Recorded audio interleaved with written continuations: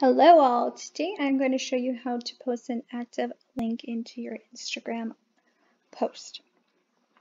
First we want to go into our Facebook business account, click on your create post. Here I've already typed my message along with an active link. I am going to copy that message while still in editing to Ctrl C.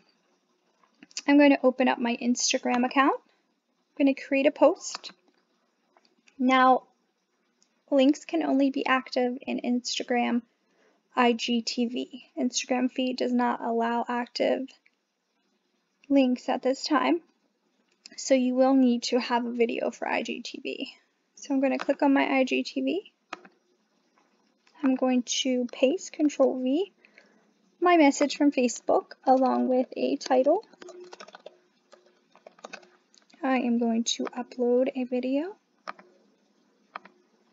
And I'm going to go ahead and publish. And then from here, you can look at that specific post. Go to the live post by clicking on Go to Post. And here you can see that active link. We'll go ahead and open that in a new page.